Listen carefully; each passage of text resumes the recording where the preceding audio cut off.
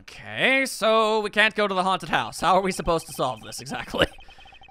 If I can't get permission to investigate the crime scene, then the truth will be lost. Hold it, hold it, hold it! Okay, my theme music is playing now, which means I'm gonna do something awesome. Mr. Edgeworth, what are you doing spacing out? Have you forgotten? There's only one thing you should do at a time like this. Panic and cry? What is that? When the people are in a bind, the hero of justice appears to save the day. Look, you just leave it to me. For I am Kay Faraday, the second of the great Yadagarasu. But I thought you were a thief, not a hero. It could be two things. The Yadagarasu is noble and is always a thief of justice. That's, of course, you can recreate the, oh, that's clever. If you have enough information, I can recreate the inside of the haunted house with this. That's just convenient. Plus, if we then factor in everyone's testimony, you can recreate exactly what happened when I dropped off the ransom money. We may be able to figure out some new information through this. It's worth a try. I vote we do it. Agent Lang. So you want to use your little toy? Be my guest. I got nothing better to do today. Okay, hang on. You're all about to witness the true power of a real modern-day Robin Hood. Detective Gumshoe, is there a copy of the haunted house's blueprints among the police reference documents? Yes, sir. We got it just in case we needed it for the kidnapping case. And I had it in my coat the entire time. All right, I'll input the haunted house data then. Check this noise! Oh, that's a little too flawless if I'm being honest with you, but okay, sure. Well, where are we? It's like we're inside the haunted house. Even if we can't inspect the real location itself, the path to the truth slumbers here. If I can successfully navigate my way using logic-ho, I'll ultimately arrive at the truth. Now then, I believe I'm ready to investigate the crime scene. All right then. Okay, what should I recreate first? You haven't figured it out yet? Maybe I have and maybe I haven't, but I'm gonna make you do all the hard work. All right then, very well. I'd like to inspect the moment in which I was ambushed by my abductor. The two of them were definitely in this place at the time. If I can verify that, it may provide me with a new lead. If I just come out into the hallway after leaving the money inside the dining room. At that time, I saw a badger slumped over on the floor at the end of the hall. Eh? What was the badger doing all the way down there? Lying in wait, obviously. I also thought it was strange. However, I thought that maybe it was simply a mannequin that was set there for atmosphere. Do you know which badger it was? Well, I know it was the proto-badger, so that helps. No, it was too dark to tell. All I saw was its silhouette. In that case, I guess I'll just program a badger silhouette in for now. Whatever works. Okay, programming complete. Get your shine on. All right, that badger do be silhouetted though. Then I started walking towards the exit. Very, very slowly if they could catch up. And that's when you were struck from behind, right? All right, I guess technically he doesn't even realize that he was attacked by a badger yet. But that's odd. The hallway is a dead end. Where did your assailant come from? There's only one location I can think of. I believe my assailant was lying in wait here. As if it weren't obvious! That doll I saw wasn't really a doll. It was in fact a costumed kidnapper. Oh, so he used the costume as the perfect camouflage to blend in with the rest of the house. Precisely. He waited until I had made the drop-off and was about to leave. Then, just as he saw me take a step towards the exit, he stood and launched his attack. I can think of no better hiding place than this. Hey, not bad. I'm beginning to think I should steal this tactic for myself. Just don't use it to do anything criminal, Kay. I promise you nothing, because that is how the Kay Faraday do. Walking over causing crimes, whoa. Well, Lance, what are you asking me for other than the fact that it's obvious I did it? As one of the kidnappers, I figured I should give you the chance to confess first. I was one of the kidnappers. I don't know anything. I did come up to the haunted house, but I never set foot inside. Now, okay, that's obviously a lie. I left Oliver in charge of picking up the ransom money. He didn't set foot inside? Is he telling the truth, or is this yet another lie? All right, then you're claiming that it was Mr. Deacon who assaulted me? Yes, I'm sure it was him. Okay, inputting the new info now. Mr. Deacon was the bad badger, right? Since the bad badger has a gun attached to its right hand, I'll have to change it so the weapon is in his left hand. Okay, but I know for a fact that that was not actually the case. Like, actually, factually, I know this. How do I prove that it wasn't that badger and that that's the wrong thing? And, oh, Lord, there's so much I gotta do. Now, to verify the facts of this recreation.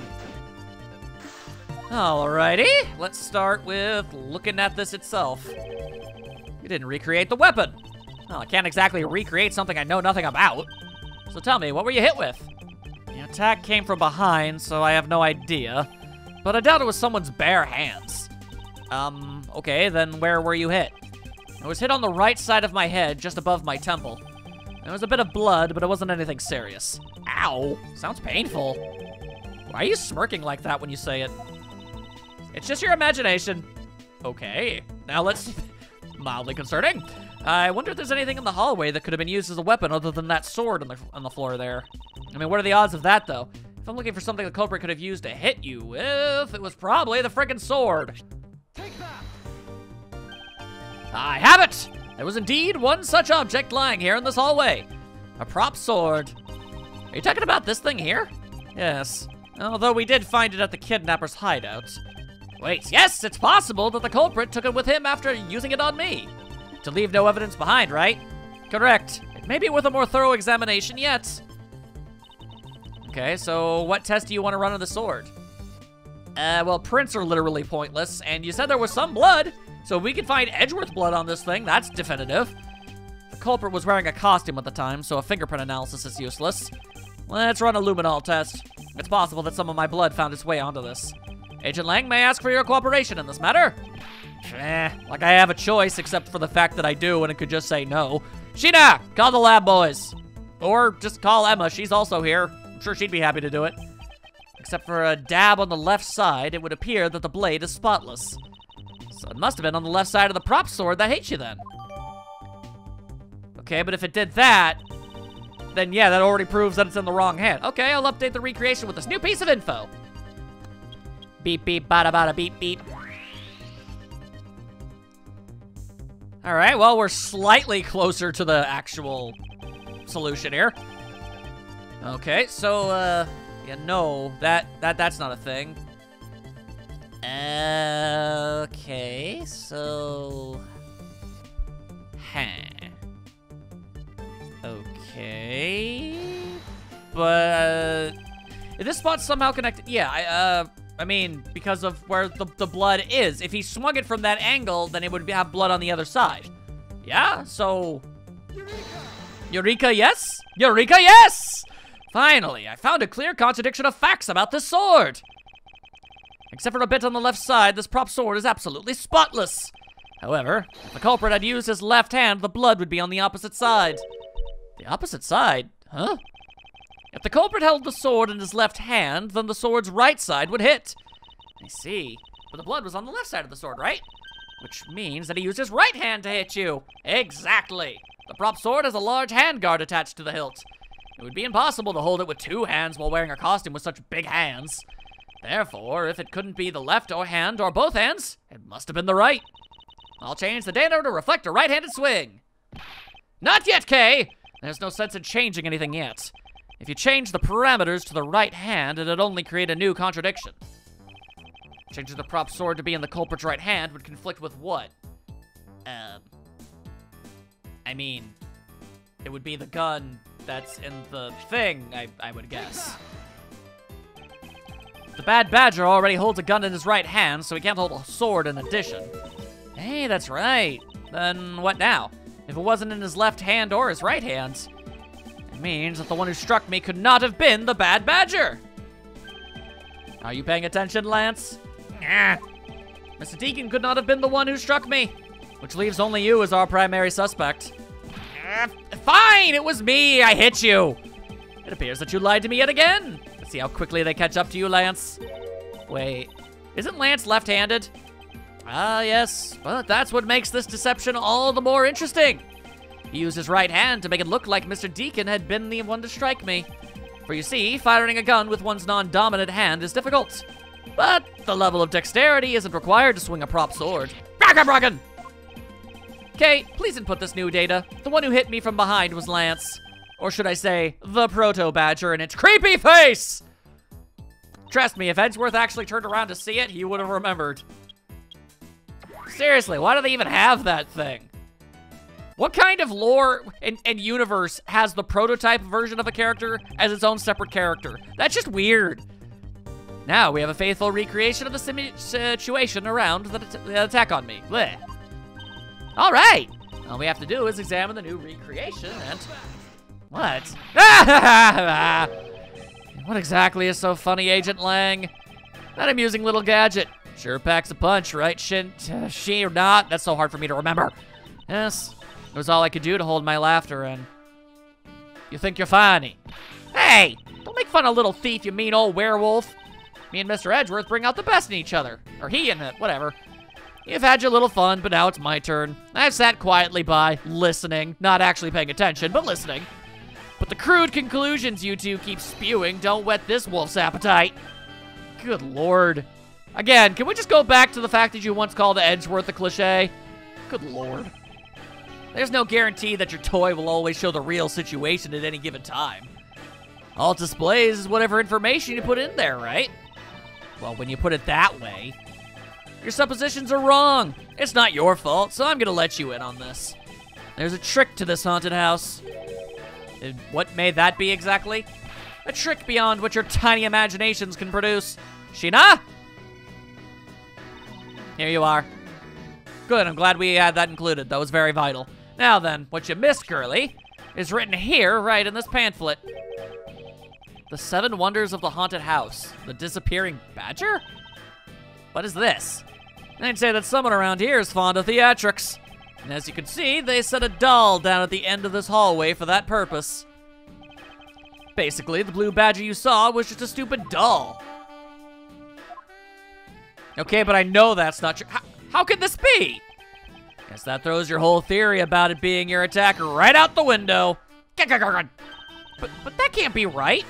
Maybe the culprit hid the doll somewhere. And then he laid down and pretended to be it instead.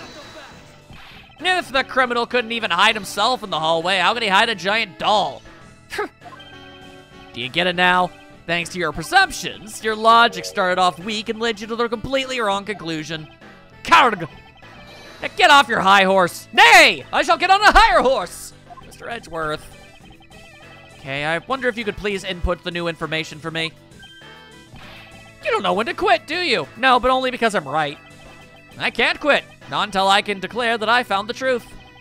Agent Lang, for the additional information, you have my thanks. Here you go again.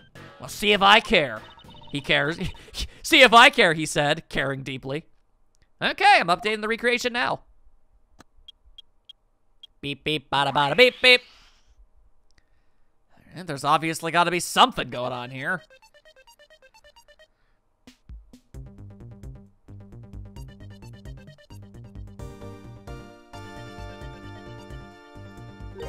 That looks really weird. Look at how it changes from the blue badger into the proto badger all of a sudden. If the slumped over badger was just a doll, where was my attacker hiding? Well, that's what we're gonna find out, right? So come on, Mr. Edgeworth, let's go. Yes, let's. This recreation can't be right, which means there must be a contradiction somewhere. So I'm gonna have to do myself some looking about. All right, but first and foremost, Gumshoe, what do you have to say? I can't believe what I'm seeing, sir. This space that I'm standing in is like out of some sort of crazy dream. Except that this isn't a dream. This is something Kay's gadget. No, wait, this is exactly like a dream, sir. I've never been so impressed. It's a miracle. All right, sure. Someone sure is easily impressed. How is this not massively impressive? I'm so glad you like it. She's doing her happy jumps. Oh, so this is a product of your gadget? No, I wish I had one too. Well, once this is over, I'll let you play with it for a bit if you want. You do that for me, pal? Thanks. All right, let's wrap this case up already. It's times like these that I wonder if they understand the seriousness of the situation. Maybe they do, maybe they don't. What difference does it make? All right, let's go take ourselves a look. This is where the proto-badger shows up in our recreation. Yes, now the question is, where did he come from and where did he go? Where did he come from, Blue Badger Joe? Yeah, but there's no problem to hide in our current model. There's no place to hide in our current model. There must be an inconsistency somewhere. All right, let's see. Maybe this is a thing. All right, what exactly is there for me to see? Let us examine. The blue badger is just a doll for use in this haunted house. I bet the one who killed this blue badger was the bad badger, right? According to the Blue Badger Bible, it says that they are each other's worst enemies. Ooh! Okay, hang on, I think I noticed something. All because one's an ally of justice and the other's a vile criminal with a gun. Perhaps they were just destined to battle each other. Much like the Steel Samurai and the Evil Magistrate. But I won't say that part out loud. Okay, I don't entirely know if this is the right way to go about it, but let's find out. And will now toss the Blue Badger Bible in your face! Hold on a second here. There's something wrong with this Blue Badger. I mean, that's a bit of an overstatement, but sure. Huh? Like what? The way the belt is on him is opposite of how it should be. Did you make a mistake? That can't be. I inputted the image data exactly as it is in the pamphlet. So then why is the Blue Badger dressed up in reverse? Interesting. Okay. Anything else to look at around these parts? Sure doesn't look like it. Okay. Huh. Okay. All right. How about you?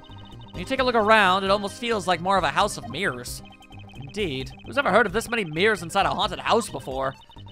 Well, at least we know this is the real crime scene thanks to those mirror shards. Oh!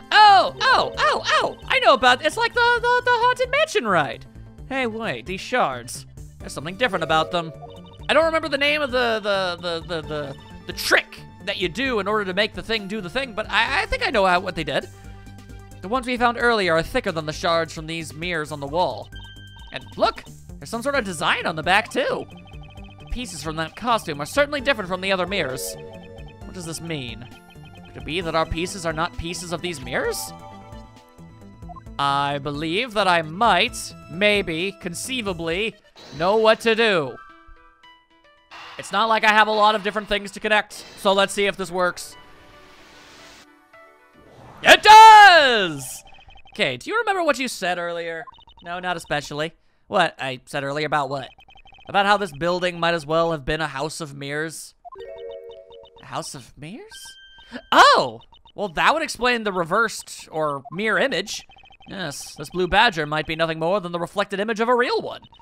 Then was the blue badger you saw just a reflection? When I looked down the hall, I thought it was perfectly straight. However, if there was a mirror...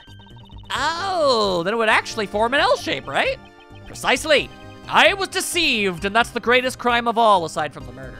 The hallway was almost pitch black, and there was a beam in the way that obstructed my view of the other hallway. Wait, but why build this place like that? Sounds pretty pointless to me. Okay, this house is just another attraction at an amusement park. You don't design these things as if they're actual buildings. They created a mirror wall for a very specific purpose. One I can point out to you now. This was the reason they built a mirror wall. So that they could do the trick, I would assume, yeah? And where is Gay Waterland pamphlet? Yeah, because they wanted to do the thing. As it's written in the pamphlet, the main draw of this attraction is the mystery of the disappearing badger.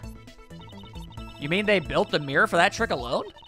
But you said you saw the badger, so it was definitely still there. That was true at the time, however, doing this allows someone to make the blue badger disappear in a flash.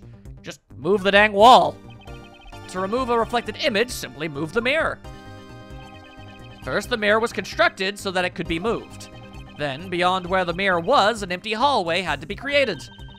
Oh, so when they wanted people to see the blue badger, they would open the mirror. And when they wanted to hide it, they simply had to close it again. Fancy! This explains why the other side of these fragments have a design on them. And if the pattern is the same as the others in the hallway, then when the mirror is closed, it would blend in with the rest of the walls.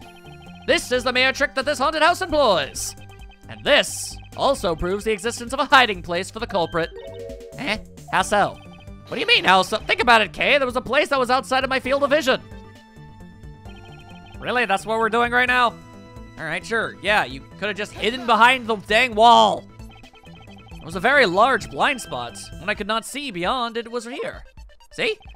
And if my assailant hid on the other side of the movable mirror, then you wouldn't be able to see him. He didn't even need to do anything to the blue badger doll. Exactly. All he had to do was wait for me on the other side of the mirror. Wait, hold on. I just thought of something. Yes? Well, shouldn't the mirror wall be broken right now, in reality? Since we have a few shards of it, we can probably assume it is. Yes, it most definitely is broken. The question is, when was it broken? Woo! Hey! Edgeworth, he can't hear me. But like, when we went into the dining room that first time, wasn't there a loud, like, glass breaking noise? Since we found these inside the victim's costume, that would mean that the victim was there when the mirror was broken. Wait, that sound. Yay! I was right! Leave the money and go. Now. Hey! Either that or Dracula's nearby. That sound I heard was most definitely the sound of a mirror breaking. Okay, I'd like you to input some new information. Don't scare me like that. Don't tell me what to do. Sorry, but I need you to recreate something for me. Sure, whatever you need. So, what do you need anyway? If you could first recreate this hallway just before I enter the dining room, you got it. Let me just use some science real quick and bada boom! Hey, there you go. Now this, I believe this is how it was right before I entered the dining room. Although, at the time, I thought it was but a single straight hallway, and then I went inside. It was around then that I heard the sound of a mirror shattering. You heard what, then? Yes, I believe it was then that the mirror was broken. Okay, so then when you stepped outside into the hallway again, the mirror wall should no longer exist. Okay, please recreate that. Got it. That's gonna be fun to replace. Ta-da! Wait, but with the mirror gone, the culprit lost his hiding spot. So, where did he go in his proto-badger suit, Mr. Edgeworth? Ha! That's easy enough. With the mirror gone, he simply hid himself in the branch hallway. Yeah, I think this about wraps it up. Makes sense to me. Looks like we finally solved everything. No, not yet. An even larger contradiction has now reared its head. In what regard? Perhaps you did not notice, but this recreation contains a very troubling inconsistency. The inconsistency between what I saw and the recreation lies...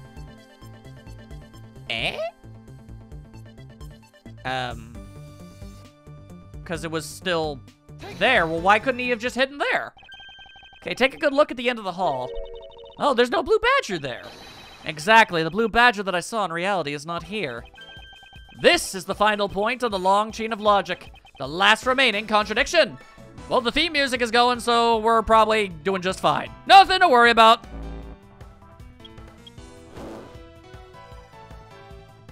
Oh, okay, I guess we're done with that.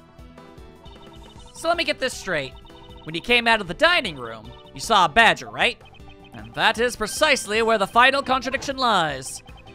Something that shouldn't exist was there before me. Who, or what do you suppose it was? I believe this is the real identity of our mystery badger. I assume... Hang on. The victim, yeah? The badger I saw was in actuality the dead victim's body! Action pose! Agent Lang, the entirety of my complete logic is my final decisive piece of evidence. The murder happened in the hallway of the haunted house at the time of the drop-off. And you can consider the moment I heard the mirror breaking to be the real time of death for Mr. Deacon. No! Yes! Maybe it was due to their fighting, or perhaps it was the life-shattering bullet.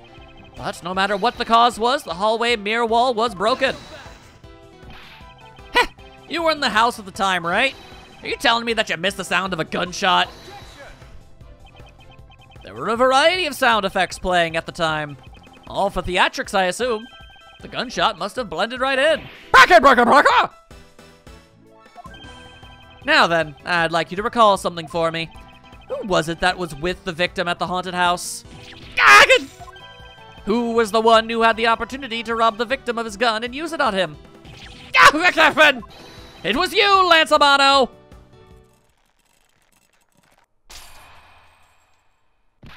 Oh, well, there you go, then.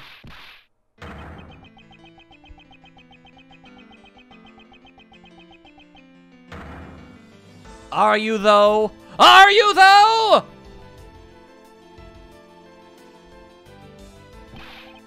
It's not like I had a choice. Oliver turned on me all of a sudden. He snapped and turned violent right after I hung up with you. He shoved me to the ground and straddled me. I fought back as hard as I could, grabbed his gun, and I shot him. The bullet must have went through his body and shattered the mirror. If I hadn't taken his gun and shot him first, I would have been the one you found. He's a hardened criminal. He escaped from jail. See? That's justified self-defense. My boy was only trying to protect himself. That remains to be seen and will have to be resolved in court. Point is, Pops doesn't need to be arrested. Well, actually, no, wait. She was still... I mean, she was still a part of the kidnap. Then again, I guess the kidnapping didn't really... I guess it depends if you press charges on that specifically. Which I guess they could do out of spite. Yeah, okay. Well, either way, she's not guilty of murder. I got that one down, so we're good. Agent Lang, I leave the rest to you. As if you were the one in charge around here. Guys, arrest these two and get them out of my sight. Wait, I had nothing to do with the murder. You very clearly did. The only person you should be arresting is Lance. Dad! Oh, dead. Great, now he's dead. Sorry, but you're not slipping away that easily, Mr. Ernest Amano. You tampered with the evidence so that you could cover for your son, which is a pretty serious crime, I dare say. What a great dad you are, willing to risk it all. Truly touching. By the way, do you know why I'm really here? And how could I possibly know the answer to such an asinine question? You wound me. I came all the way from across the sea just to see you, you know? You did? You came to see me? What's that supposed to mean? I have a few things to ask you, Mr. Amano, about the case from 10 years ago. A case from 10 years ago? No. What's the name that you use here for that case? Shina! It's known as the KG-8 incident. Well, that's clearly important. The KG-8 incident? Oh, so you remember it. Good. Then you recall that the trigger in that case was the Amano Group scandal. Specifically, the charge of an internal smuggling ring. Smuggling? There's that word again. At the time, the person that was arrested as the ringleader was Mr. Amano's very own secretary, Mr. Colin Devoray. Father. That would explain the Vanishing Act. And even though you pushed the crime onto your then secretary, Mr. Devoray, I always suspected that you were involved with the smuggling ring, Mr. Amano. Mr. Devoray was arrested in place of you, which is why when he broke out, you hid him from the police, right? You hid him in exchange for his silence on your little dirty secret. Now. Please calm down. I honestly have no idea what you're talking about. Pretend to be ignorant all you want. I don't think he's pretending. You could be evil and ignorant. We're taking you down to the precinct anyway for a nice long chat. Yeah, your flop sweat ain't saving you this time. Who's holding what? Why are there so many people? What the? Who the heck was that? What? I'll take him down to the precinct if you don't mind. Who the heck are you? What? I'm Jacques Portsman, and I'm the prosecutor. You were arrested. Oh, Jacques, thank goodness you're here. Don't jerk me around. There's an Interpol case, so keep your paws off my suspect. What is it?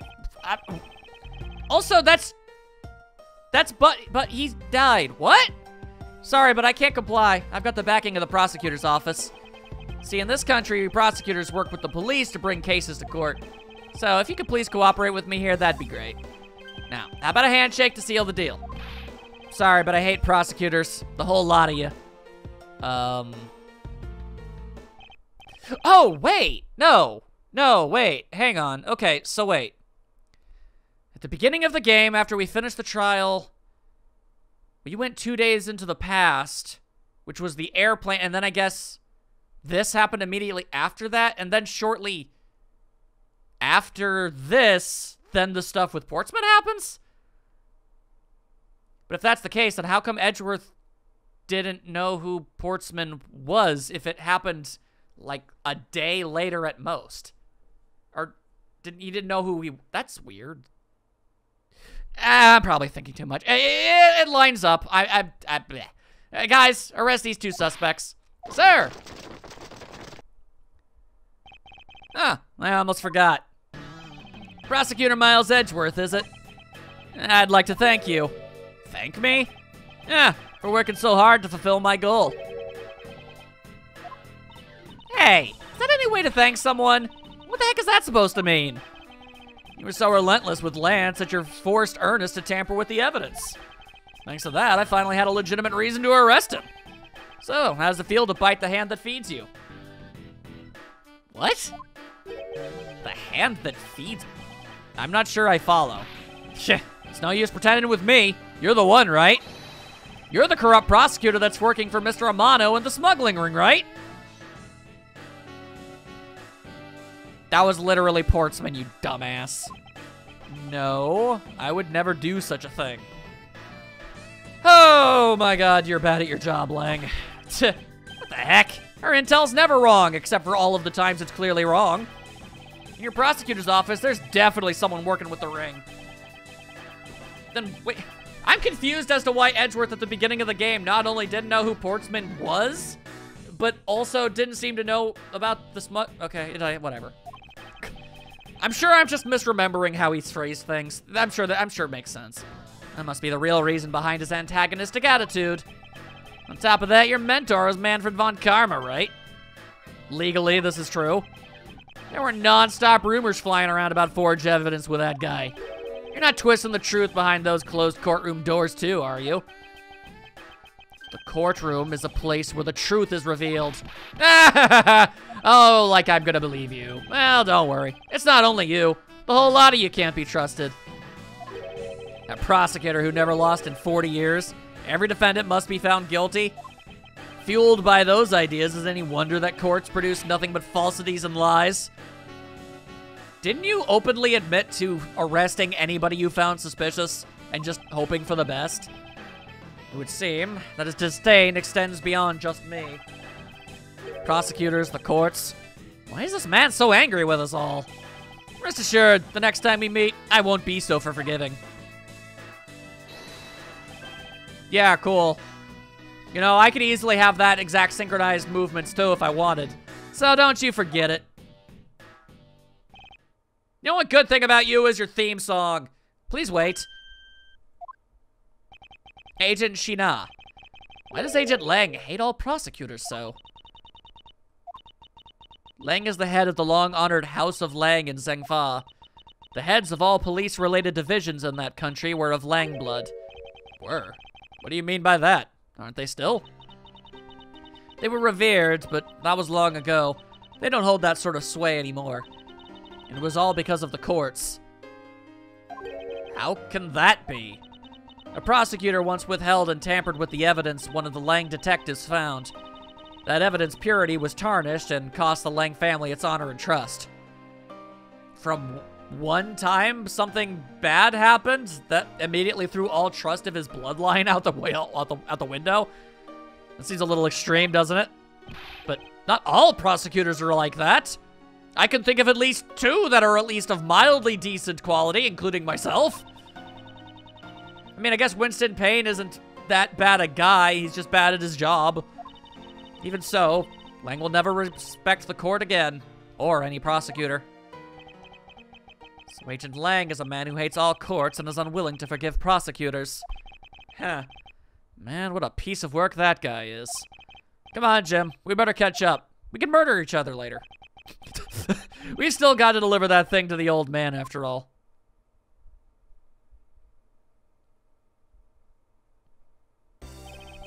Detective Gumshoe, I believe it's time we wrapped up and head home ourselves. Yeah, you going home too, Mr. Edgeworth? No, I've done nothing but be entangled in one mess after another since my return. If it's all right with you, you can drop me off at my office. No problem, sir. Oh, cool, and that's when the first thing happens. That's fun. Excuse me? Yes? What is it? Thank you very much. Ah, it's okay. No need to thank me, pal. Gumshoe, you did nothing. Just doing my job as a detective. I guess I was fooled pretty badly by Lance. Nick. Oh, cruel fate! What's a woman to do when she's hurt by the one she loves? be bummed out for a while and then eventually move on and be better than you were in the past. That's my best guess. And to think I never realized my father was right there. I never said anything to him. I knew it. I'm a failure. Ah, there she goes again, talking to herself. Having an existential meltdown. Ha ha, fun. Miss Pops, I wonder if you know why your father participated in the kidnapping. No, I have no idea. Your father died while he was trying to stop Lance. Which means that from the beginning, he had no interest in the staged self-abduction. Wait, then why did he? I believe it was because of your presence, Miss Pops. Me? Lance realized that the two of you were related, which is why he used you as a hostage to coerce Mr. Devoray into cooperating. Father. As a felon, he could not tell you of his relation to you.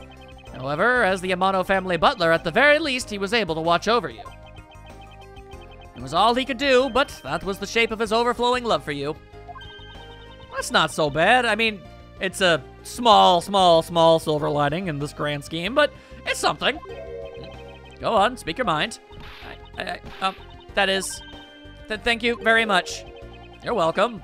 Although there is no need to thank me. No, Lauren, stop. I mean, this man's so much older than you. He can't be that much old. How old are you? Hang on, let me see. Lauren Pops. 19. I'm pretty sure Edgeworth is like, what, 26, 27 around this point? Somewhere around there? That's not that bad. That's like the second woman so far to fall for Edgeworth in this game. Looks like you completely stolen her away, Mr. Edgeworth. Way to go, sir. Your technique is way beyond the level of a great thief. What are you going on about now? Ha! He's dumb. Wow, your deducing skills may be sound, but you have no street smarts. That's Mr. Edgeworth for you. Da-da-da-da-da-da. Yeah, I mean, he still hasn't figured out who I am at all. If you haven't remembered in all this time, I guess I'm just gonna have to say it. This isn't the first time we've met, you know. What do you mean, pal? Mr. Edgeworth, how do you know this girl? Looks like you totally forgot me too, Gummy. Gummy? I am perplexed and intrigued. Here, maybe this'll jog your memories.